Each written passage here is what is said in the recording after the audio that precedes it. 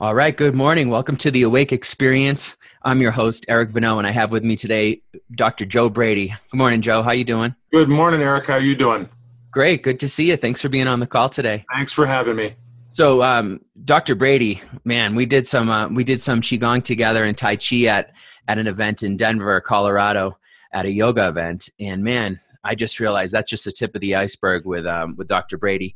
He's a Chinese traditional Chinese medicine doctor, licensed acupuncture. Joe's been teaching Tai Chi since 1967, practicing Tai Chi and teaching qigong in traditional Chinese medicine for over 30 years.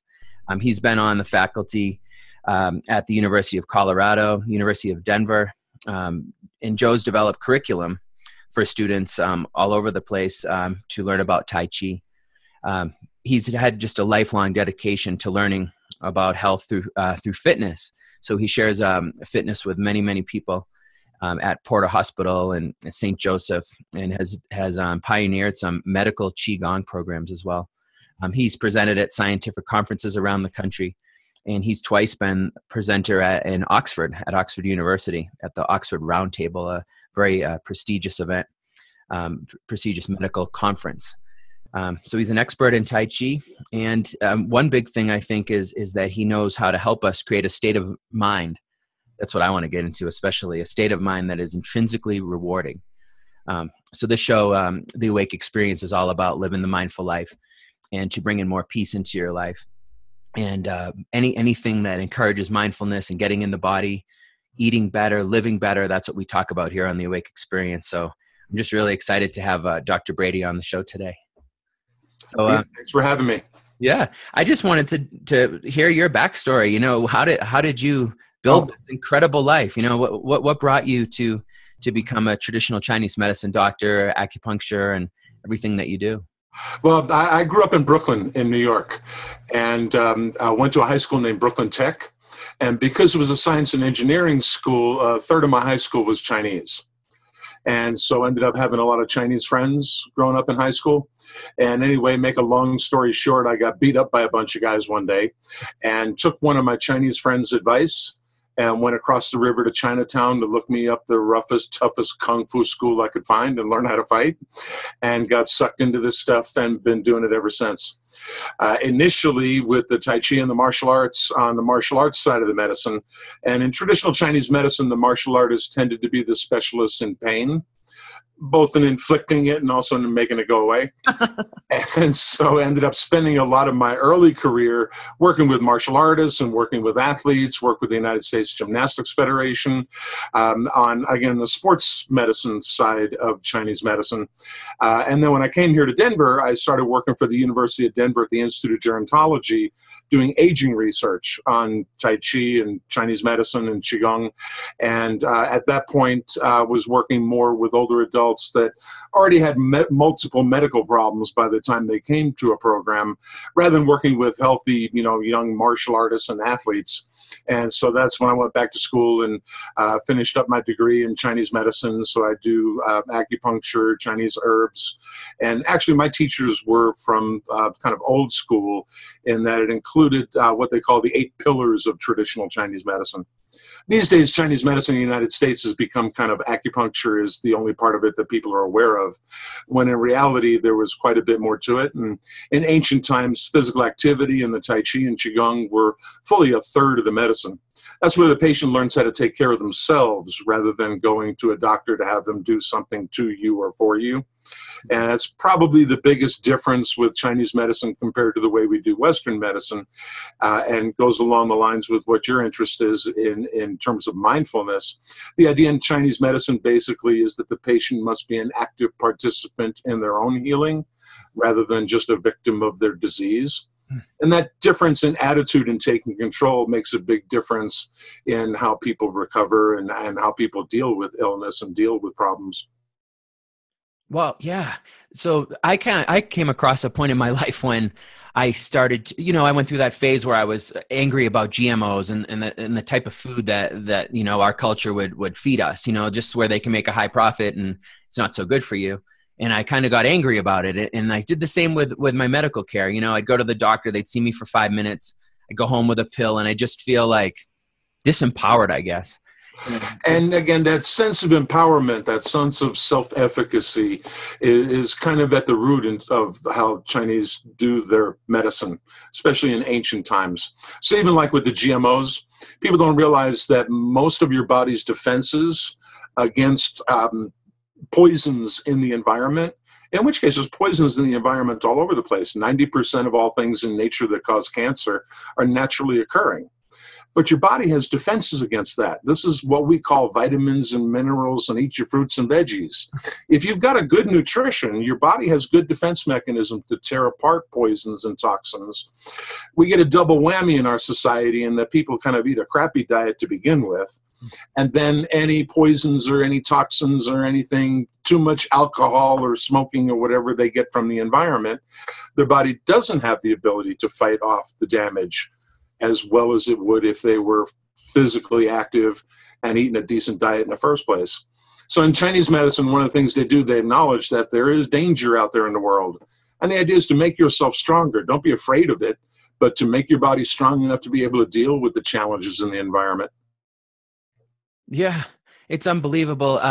How do you inspire people to take that step to start seeing themselves as their own caregiver, their own food chooser? Like, you know, how do you get people? It seems like a big shift there. And once that's really the problem. Yes, we have more than enough information. Yeah, we have more than enough information in medical libraries around the world to do away with 80% of the diseases that we see. The problem is getting people to do it. And so even when you look at physical activity, I don't think any of your listeners or anybody out there in the country that isn't aware of the fact that exercise is good for you. Right. Everybody knows that. The problem is getting people to do it. That's why I tell students that the biggest problem in healthcare these days is not a lack of knowledge, but rather ignorance. Ignorance is not information that you don't have. Ignorance is information that you have and that you choose to ignore. Everybody knows exercise is good for you, and getting people to do it is like pulling teeth. Everybody knows what it takes basically to eat a decent diet, and yet getting them to do that is a whole nother thing. And part of the problem, like you're saying, is the self-efficacy part of the equation. People need to feel like they have control of their life.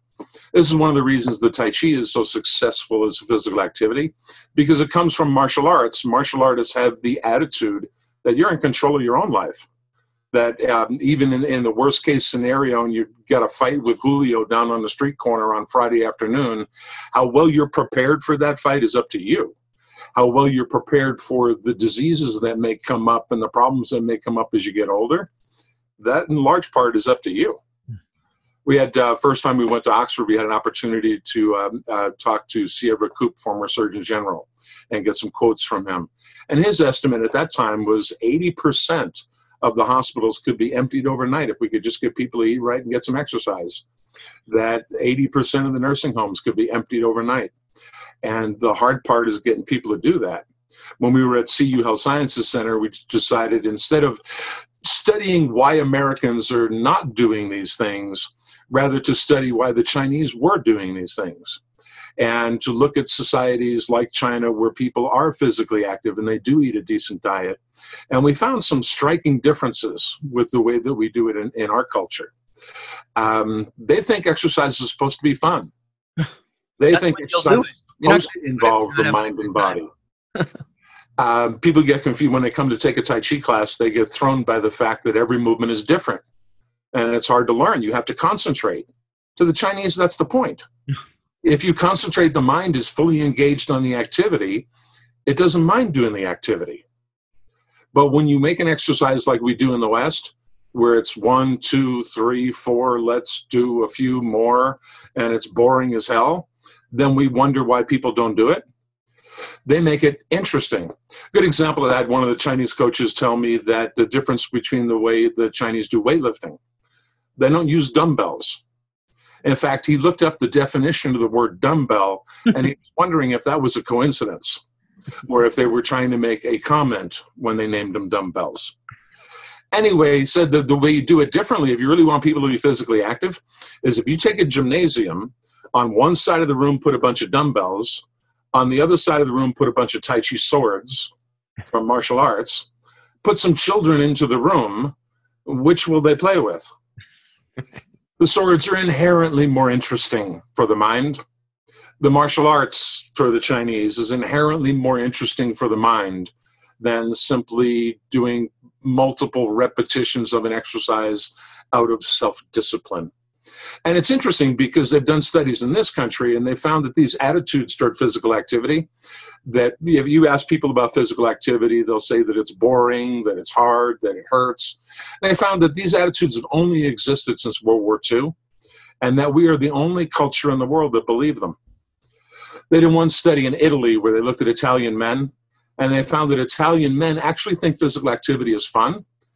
They actually think it's enjoyable to take their wives out dancing 2 or 3 times a week. American men, we know better. We only take our wives dancing when they make us. Meanwhile, if you make it fun that way, you don't notice how much physical activity you're getting, and that's why the Italians live longer than we do. When you're dancing with somebody that you love, you don't sit there counting the number of repetitions and counting the steps. That would only make it boring. They did another study, looked at Finnish grandmothers. They found that Finnish grandmothers not only thought that physical activity was enjoyable, they thought it was one of the most meaningful things they could do in their retirement, was to take the grandkids out in the woods and teach them how to cross-country ski. That's a whole different attitude toward physical activity than we have in the United States. They found these attitudes have only existed since World War II. Prior to World War II, Americans were physically active. And they did this really strange thing on the weekends. Americans would actually get together with friends and go down to the park and bring a picnic basket and a bat and a ball, and they played this game called baseball. That's why it was called America's pastime, because that's how we passed the time. Nowadays, we're modern people. We know better. We pay millionaires to play that game for us instead of doing it ourselves. They found that before World War II, Americans on a Sunday after church would go in the churchyard and play basketball. You will not find a church in the Denver area where I live that's over 100 years old that somewhere on the property doesn't have a rusted out old basketball hoop that nobody uses anymore. People thought that physical activities was what you did. In the 1950s, we started elevating the enjoyable physical activities to the status of professional sports. And people got the idea that only professional athletes can enjoy physical activity and that you got to get paid a lot of money. And then for the rest of us, they gave us treadmills and dumbbells. And then we wonder why people don't do it. What we found in studying the Chinese and in studying yoga, for example, another good example, other cultures have found that if you make the exercises interesting for the mind, make it something that you're really learning something while you're going through the exercise. Make it into the example of Tai Chi. Fill each movement with stories of martial arts heroes of the past and stories of great books of wisdom like the Tao Te Ching. That you make the exercise inherently interesting for the mind. And when the mind is fully engaged in the activity, there's no problem getting people to be physically active. There's a big difference in the attitude. Same thing with diets. We tell people in order to eat a healthy diet, you got to move to Boulder and live on rabbit food and sprouts. And it's boring and it tastes bad, but it's good for you. So make yourself eat it anyway. And then we wonder why people don't do it. Right. The Chinese eat a dramatically healthier diet than Americans do, filled with vegetables and fruits and mostly vegetarian, a little bit of meat for flavor. But the attitude is very different. They believe that no matter how healthy your diet is, nobody's going to eat it if it's not delicious. And so the first rule in Chinese dietary therapy is the food must be delicious. They got Dongjimen Hospital in Beijing. They've got one of their most profitable parts of the hospital is their takeout section for the kitchen, where they have gourmet chefs hooked up with Chinese herbal medical doctors that design specific gourmet meals for patients with diabetes and patients with heart disease and patients with health problems. And they've got one whole 100-foot wall that by 4:30 in the afternoon is just filled with all the takeout orders that outpatients come in and pick up their dinner. That's not only delicious, but designed specifically to help with whatever their medical conditions are. Again, that's very different than how we do diet in our culture. If you go to an American hospital, there's probably some of the worst dietary things that you'll see. Many hospitals have a McDonald's in the food court. So how do we change things? Well, so you could try to change the whole system. What I found more effective is just changing my own life and how I do things. That's how it works, yeah. By the way, are you able to, Joe, are you able to move a little to block that window? We can't see you very good because the light, it's making you dark. A little bit. Yeah, you're a little better there. Yeah, tell us about how to make this shift without, I'd wait my whole life if I'm going to wait for the hospital to change. And, I know that will happen slowly, but how do you take control of your life now? Well, basically things don't change from the top down.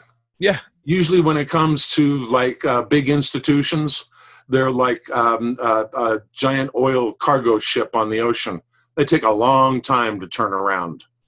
Change actually comes from the individual, and especially the kind of change that we're talking about. Self-efficacy has to come from inside the individual. You have to believe that you can take control of your life. In the example of Tai Chi, they start you off by taking control of little things. Many times in life, there's too many things that we don't have control over. With the inauguration going on today as we speak, there's a lot of people feeling out of control, and that there's so many things that influence their life that they don't have control over. So the Chinese start with the small stuff. You do have control of your balance, and you can work on your balance right now as we speak. You have control of your breathing, and you can take control of your breathing by doing some breathing exercises. Breathing being a good example, because in many systems they find that by taking control of your breathing and doing some breathing exercises, which in the Chinese medicine there's a whole science to it, but it gives you some sense of control of your life. And by taking control of the little things, little by little, you take control of larger and larger issues in your life, including your physical activity levels, your diet, things that keep you healthy, the meaningful things that people need to keep their spirit healthy. You need to be engaged in life. One of the most important factors in health in Chinese medicine is you got to have a reason to get out of bed in the morning. If you've got nothing that you're devoting your life to toward making this world a better place, then your life just becomes this self-centered interest in your health. We got too many Americans that sit around all day watching commercials, obsessing about their health. Yeah, just to have some more fun. Get out there. Get out there and have some fun. Do something meaningful. Have a reason to get out of bed in the morning. Something that came to mind, maybe we could brainstorm a few small things you can do. You said you have control of your breath, which is huge. In mindfulness practice, of course, we're always letting the breath get deeper and less jagged, more smooth, all those practices. But one thing I thought of, one simple thing is, instead of bringing flowers, well, you could bring flowers to someone in the hospital, but you could also bring them that meal that they're not getting from the hospital. You could bring them a super healthy meal. Even just your presence when somebody's in the hospital, there's a transference of qi, a transference of energy. And again, this is an obvious example for many of my students I teach at the School of Chinese Medicine here. And can you transfer qi, energy from one person to another? Visiting somebody in the hospital is a really good example. If you walk into the room, a friend of the person in the hospital room, you'll immediately see them sit up and smile and their whole aspect brighten, and it can make the whole difference in their day. And you have very much tonified their energy and helped them toward recovery by doing that. When it comes to the breathing, like we're talking about in the Chinese medicine, there's a whole science to it. And it's used as a way, for example, one aspect is to gain control of the emotions. There are healing sounds for each of the emotions that you practice with the breathing, and that transform negative emotions into their positive counterpart. And so in my clinic, I get a lot of mileage out of that because, again, you get people with severe health problems and all kinds of emotional issues and feeling out of control. By taking control of the breathing and using these healing sounds, they can also take control of the emotions and transform the negative emotions in their life into something positive. A really good example is the most common emotion in America today is anger, resentment, and frustration. And anybody, you listeners, don't believe that, just turn on AM radio and dial from one channel to the next, and you'll hear one angry, frustrated person after another shouting into the radio. In Chinese medicine, the healing sound for anger, resentment, and frustration is an SH sound. To make an SH sound like shoot or sugar, or you can add whatever syllable you want on the end there depending on how angry you are. But it helps to transform that negative emotion of anger into something positive, which in the West, we don't think of things like this. When we're angry, we tend to fuel the fire. We wear angry slogans on our T-shirts and put angry bumper stickers on our cars. And so we don't think of transforming the emotion. And so when I tell students, I'll ask students, what's the positive emotion for anger? What emotion cures anger? And they never get it. To the Chinese, it's kindness. Kindness is the way you cure anger. One of my best examples is we were teaching Tai Chi at Metro a few years ago, and in the middle of the semester had this kid, 19 years old, in the middle of the semester, and his mother suddenly died. And this kid was pissed. He was angry at his mother for dying. He was angry at his father for not knowing something was wrong. He was angry with the doctors because they couldn't fix it. Anyway, that anger led him to trouble. He ended up taking a baseball bat to somebody's computer at a workplace downtown. That little stunt landed him in Pueblo State Mental Hospital for a 2-week psych evaluation. He comes back to class after all that, explains to my wife, why he had missed so much class. He had missed half the class, and he's asking, do I have to flunk the class? Is there any way that I can make it up? Can I write a paper? Can I do something to make it up? And my wife had what I thought was a stroke of genius. She told him that the only way to make it up is you got to volunteer to help with the Tournament of Champions. This program for kids with cerebral palsy that my wife was working with, kind of a Special Olympics kind of thing for kids with cerebral palsy. She made him volunteer to help with that for 2 weeks. This was cool, Eric, because you could see the anger just melt off this kid as suddenly he had to show kindness for someone less fortunate than himself. Anyway, the breathing is a whole science, and used not only to gain control of the breathing, but all of the emotions have similar healing sounds for people to learn how to take control of their emotions, which the Chinese consider a major cause of disease. Unbelievable, Joe. Thanks for all this information. It's incredible. I wanted to ask you, is there any value at all in rallying against the system? All this, the hospitals should be better, our food should be better. And I know you said that it's about the small things that we can do in our everyday life. I just want to double check that. Is there like zero good? Because I feel like there's zero good about complaining about what's wrong. I really feel like I feel totally empowered to make change by my daily choice. Complaining about what's wrong just leads to more of that anger we're talking about and that resentment. No, that doesn't fix things. When you look at, for example, politically, when it comes to our healthcare system, for 20 years now, they've been arguing back and forth between Republicans and Democrats and the hospitals and the insurance companies. How are we going to pay for this? Well, this year, our healthcare budget's going to top $3.8 trillion. There's no way that we can pay for that, no matter who makes the decisions about what we do with healthcare. 80% of that $3.8 trillion is due to self-inflicted causes, is due to a lack of physical activity, lousy diets, smoking, the stress in the world today. These are things that the government can't control. These are things the insurance companies can't control. These are things that the individual has to control in their own life. When it comes to the national scene, there are some things, if you look at other cultures, that can be done. Right now, the United States is ranked 44th in the world when it comes to healthcare systems. We've got the 44th worst healthcare system in the world, despite the fact that we're spending so much money on it. The number one healthcare system in the world is Singapore. And one of the things they do different in Singapore is they use Chinese medicine. They have Tai Chi programs, for example, in every park in Singapore. They have what they call health ambassadors that help do health care in the community, the old barefoot doctors idea that the Chinese used to use, where community members become the doctors and help encourage good behavior and healthy lifestyles. Anyway, they save so much money on the prevention side by actually emphasizing prevention that they can afford in Singapore to hire the best surgeons from Harvard Medical School and the best anesthesiologists from the Mayo Clinic. They pay for their medical education. They pay for their relocation fees to go over to Singapore and practice for a set number of years if they paid for their education. And so they enjoy the best of both worlds. They save so much money on the prevention side that they can afford to hire the best surgeons. We can't do that. We spend all of our money waiting until after. And it's deeply rooted in our healthcare system.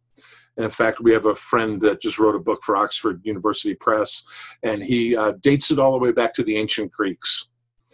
The way healthcare developed in the West dates back to the Greek god Asclepius.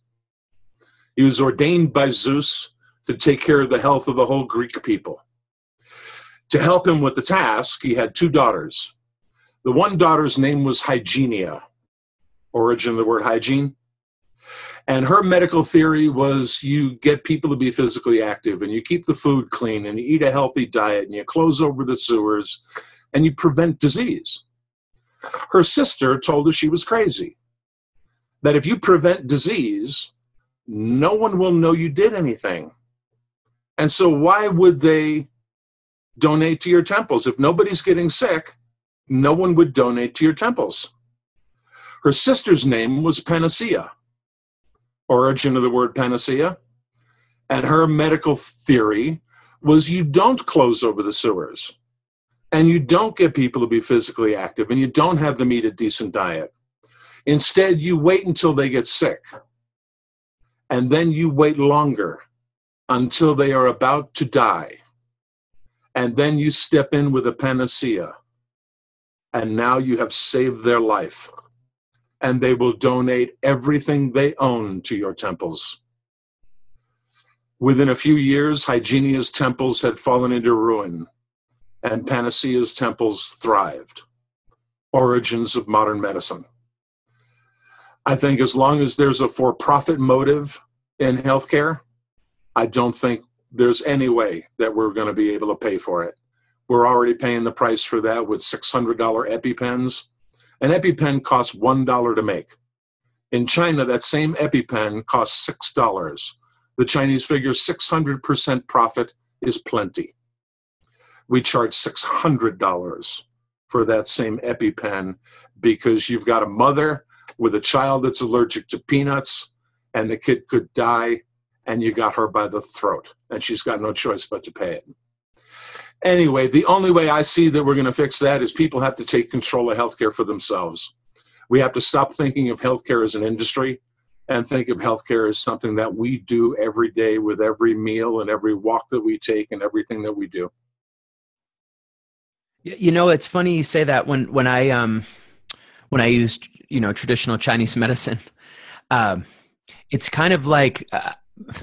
If I'm healthy all the time, I don't quite get what they're doing. It's so strange to think that way, though. I'm always healthy. That's the point. It's wonderful. Like if I go to acupuncture and do all these great things, but I do have that in the back of my mind just because of the way I was raised in our culture that I should pay only if they're fixing something that's broken. But that's ridiculous. Keep me healthy, man. That's what I want to pay for. Yes, but that again, that's not the way we think about it. So in Chinese medicine, like with the acupuncture, yeah, usually it's people only come in when they have a health problem. The medicine works better as a preventive, but it also works well in conjunction with Western medicine.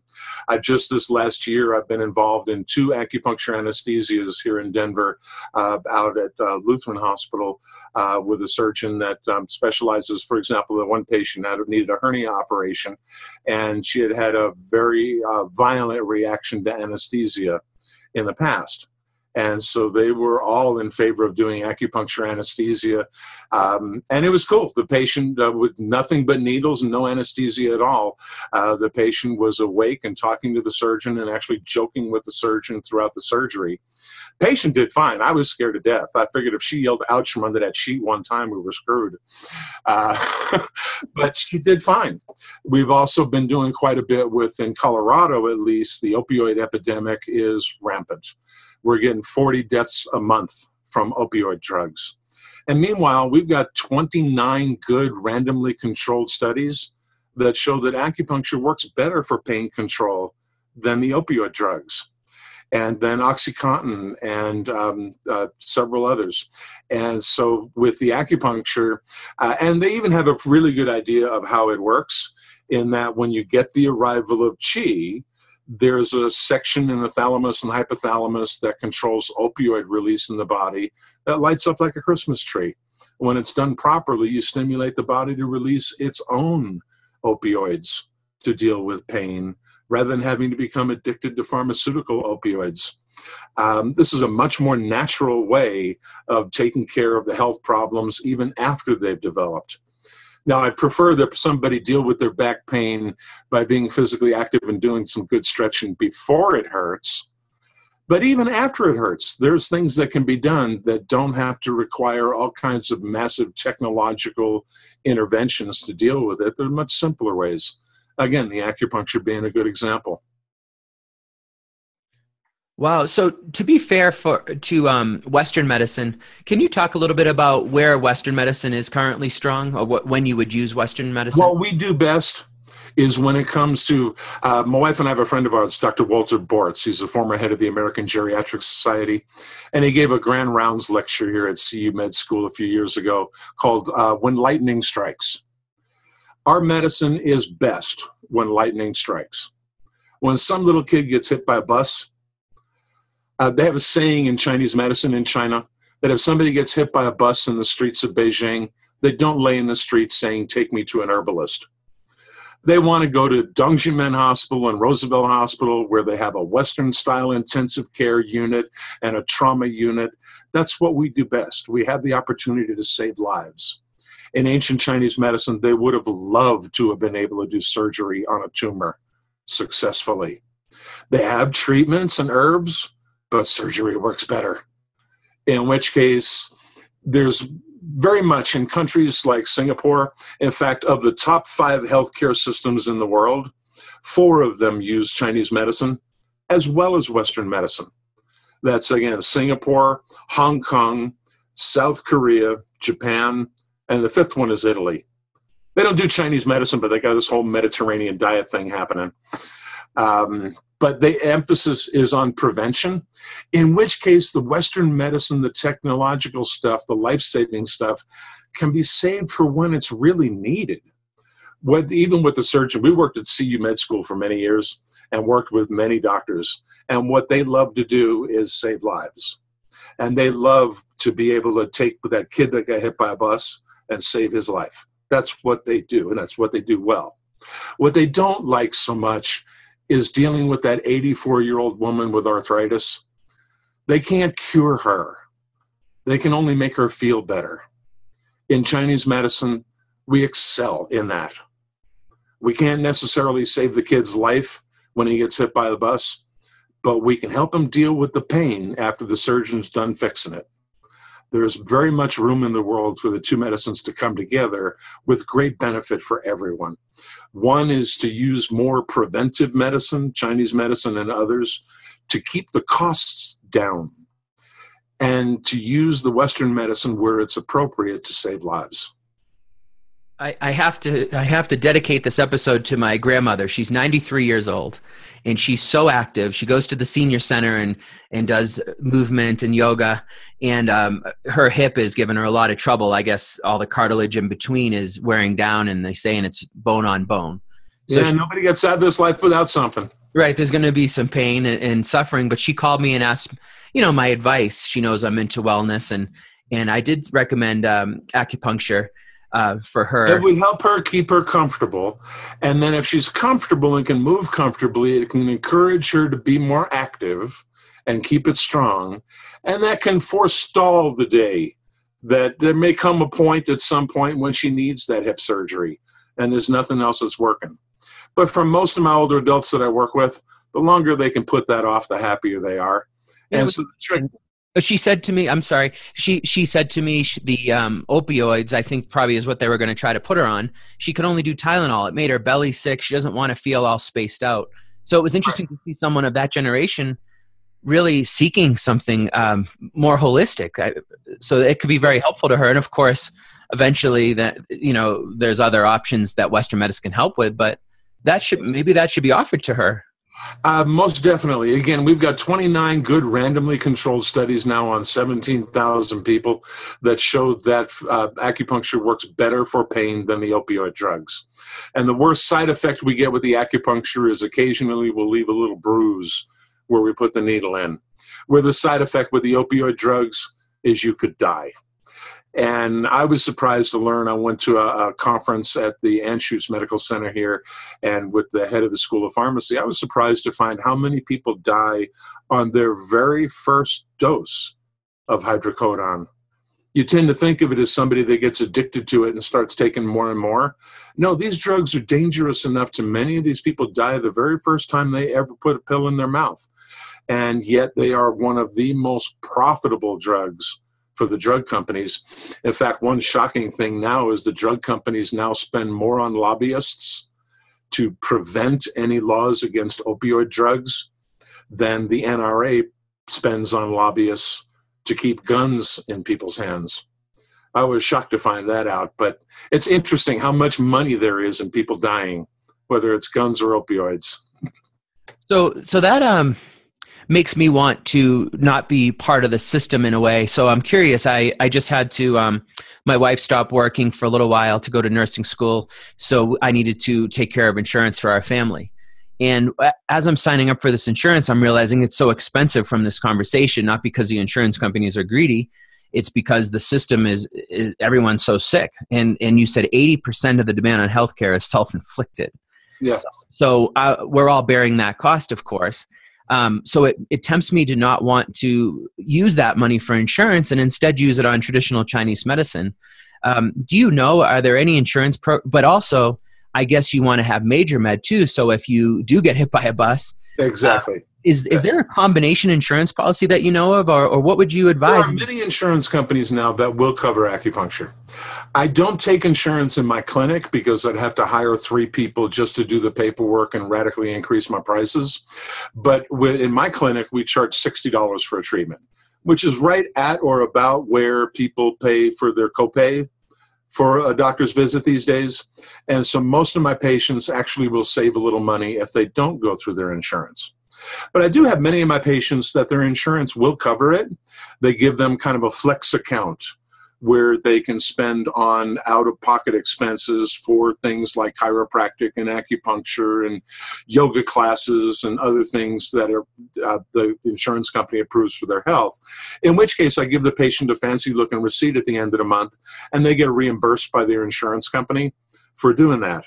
I think that's a good way to handle it because, again, that puts control back in the patient's hands. It gives them control of the day-to-day kinds of health needs that they have, and at the same time gives them that catastrophic insurance for that severe health problem that may come up at some point in their life. Do you happen to know any health insurers that are leading that you could specifically name that people could look into that want that combination of major med? It changes too rapidly. Okay. It changes too rapidly. So what you have to do is check with your insurance company, and ideally people should check with their insurance company before they sign up with an insurance company and see what they will cover for preventive care. The Affordable Care Act did put in large parts to make them cover a lot of this prevention. When they do away with the Affordable Care Act, I don't know what's going to happen to all that. But I think everybody's in that boat right now. We're not sure what's going to happen with healthcare. But I do know this: if people don't start taking care of themselves, there's no way we can afford healthcare in any case. And probably more important for the individual, if you take care of your own health now, then you have to worry a lot less about how you're going to pay for it when the big stuff comes along, because you got a good shot you can prevent a lot of that big stuff. Right now, some of the most expensive things in our healthcare system one is uncontrolled heart disease, and that's almost entirely controllable with diet and exercise, and in some cases some medications. And the second most expensive thing is falls and broken hips. In Australia and in New Zealand now, they have large government-sponsored programs in Tai Chi in every park. And I had the one researcher from New Zealand tell me that they found they can take a third off their healthcare costs just off the top, just if they can simply get grandma working on her balance. He said the simplest way to reduce healthcare costs is keep grandma out of the emergency room. If she works on her balance and does some Tai Chi and prevents the fall, that's money in the bank for everybody. A good friend of mine that runs a bunch of yoga studios, he feels like the people that are currently, the system that's currently in place won't be the system that fills this, that fuels this new movement that needs to happen. Do you feel that way as well? Or do you feel like there's a new group of people like yourself and that are just creating a new system that when the old one breaks or continues to break, will just continue to grow? Is that the way to go at it? There's a lot of people trying, but to be honest with you, Eric, right now it's going the other way. People are less physically active than they've ever been. They eat worse diets than they ever have. The baby boomers, for example, they knew more about their parents than their parents did about the value of physical activity, but they do it less. They know these things are good for you, but they don't do them. Their parents didn't know a lot about nutrition. My grandmother had Wonder Bread on the table. She thought that was great. But my grandmother's generation, most of the meals they ate were home-cooked meals. So on the whole, they were much more wholesome than we eat today. My grandmother's generation, they didn't know much about physical activity, but they lived active, vigorous lives, where we live our lives sitting in front of a computer screen and behind the wheel of a car and in front of a TV screen. Right now, I was shocked to learn the baby boomer generation. Right now, twice as many baby boomers have to use a cane or a walker to get around than did their parents or their grandparents' generation at the same age. We are already more frail than our grandparents were because we don't do these things.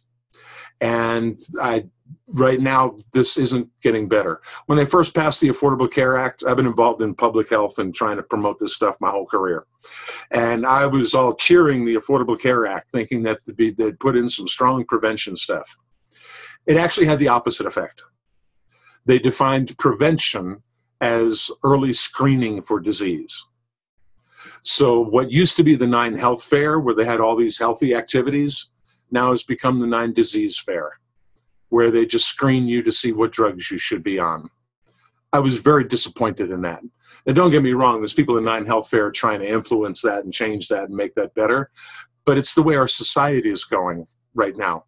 When the Affordable Care Act was introduced, people started dropping physical activity classes all over the place. I know one senior center here in Denver where they had to fire 30 fitness instructors in the 2 years after the Affordable Care Act because people stopped going for physical activity classes. People figured, hey, I got insurance now. Why should I be active?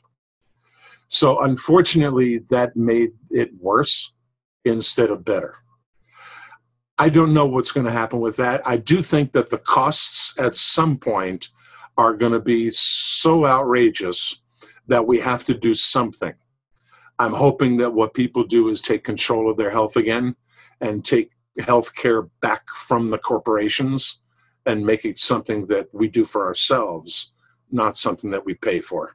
And that's exactly what this show is all about. It's so empowering, man. I love having control of my food and my lifestyle, and I love having a good time when I'm physically active with yoga and Tai Chi and Qigong. It's wonderful. It just feels better. I do have. It's funny you mentioned the 9 Health Fair. I'm meeting with the 9 Health Fair later today.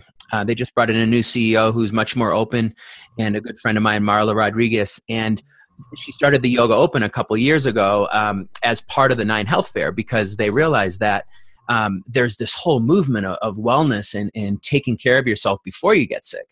And I'm really excited to meet with her today. We're actually proposing to have a full day of speakers like yourself there. Yeah. And I'm actually considering being the MC for it and having a whole day of wellness that does coincide. So that way you can. Let me know. We'll put in some Tai Chi. We'll get some acupuncture. We'll get some nutrition stuff. We did one last year because, again, I do support the event. It's an important event. We did one last year, and we had this whole fitness center. Yep. Different kinds of fitness, and nobody was coming over. It is tough to get people to that. What? So we took down the sign. We took down the sign, and we put up a new sign that said the non-communicable diseases vaccine station. Okay. And all of a sudden, people started rushing over. We told them the vaccine was here. Do some exercise. Oh, that's great. Fantastic. Whatever it takes. Change. If you call it something healthy, they're not interested. If you call it non-communicable diseases prevention, then all of a sudden, oh, I better get involved in that. Oh, well, we'll brainstorm. That'll be fun. It's exactly what happened last year. Yeah, we did have a nice, we had a panel of wellness speakers last year too. And we're moving in the right direction. It's really exciting. And people have to change their mentality to be healthy before they get sick. And that's true. It's going to take some time and effort, but that's been your whole career. Yes. So let's get to the part where you give us 3 things. I ask this on every Awake Experience show because I feel like our audience is taking control of their life, and it's very inspiring, and they're going to do these things. So what are 3 really useful, actionable things that people can start doing today from all your experience? Okay. Again, I'll steal a little bit from our friend Walter Boritz. Okay. And he calls it the longevity game, and all your listeners can play. You get points. So for all your listeners, before this day is out, they got to eat a piece of fruit. Am I asking too much? No. So for that, you get 1 point.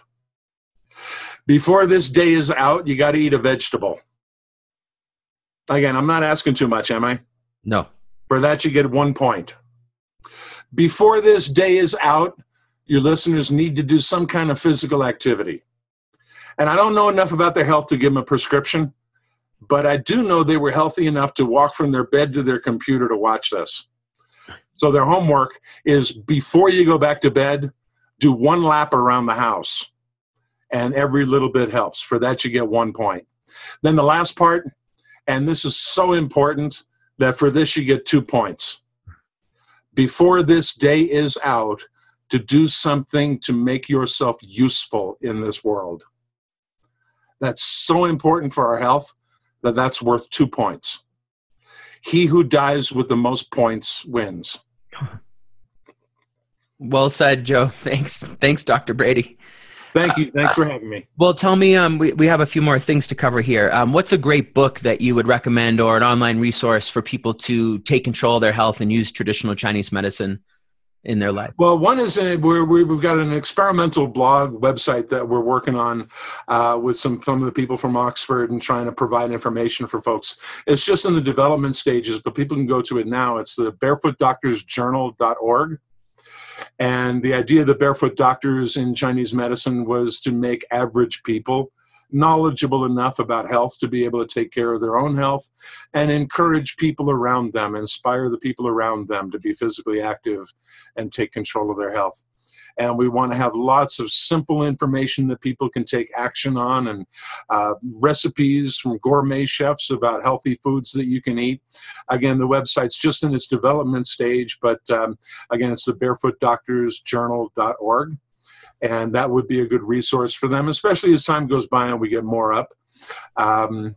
Another good book on Chinese medicine is Between Heaven and Earth by Harriet Bienfield. And that's kind of a good introduction to Chinese medicine and all the things that it covers. And it's actually readable. Most Chinese medical books read like a medical book and are really good for insomnia. But that one actually reads in an interesting fashion. So students usually enjoy reading that book. So read Between Heaven and Earth and check out the website barefootdoctorsjournal.org. There you go. Great. And then can you tell us more, Dr. Brady, about how we can work with you online, or if you happen to be here in Colorado, like to go to your school or, you know?